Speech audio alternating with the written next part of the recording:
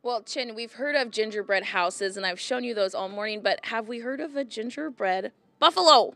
I mean, look at this guy. He's huge. And his antlers, you can see the detail in his eyes and his little beard down there, and it's the Yellowstone prairie bison. He's adorable. I don't generally think buffaloes are cute, but he is, and he looks great.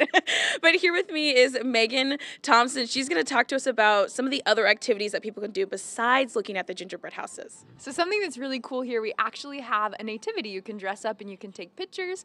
Upstairs, we also have nativities from all over the world, as well as a museum that tells the history of the pioneers who first settled here in Omaha. And that's something that's really special about this place. It's a fun Christmas tradition, but also a really special place for families to come and visit. Absolutely. And speaking of families, there's a lot of families who do this every single year. We have this gingerbread castle, I would say, here, and just talk about how families come back every single year.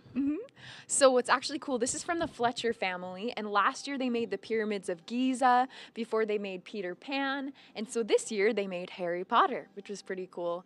And even the buffalo was made by a lady named Anita Hansen Dillon, and every year she constructs several. She actually will plan it out throughout the year and buy candy, and that's something that I think is really special, is because they look forward to this every year. It's a really fun family tradition. All right, thank you so much, Megan. And I just want to point out, I'm a Harry Potter fan.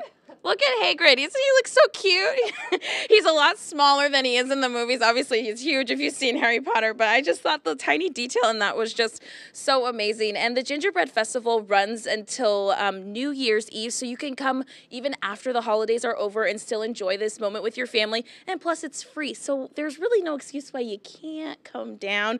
But there's over 200 gingerbread houses, so it's definitely a sight to see, and there's tons of other activities, like Megan said, that you can do with your family. Chin, back to you.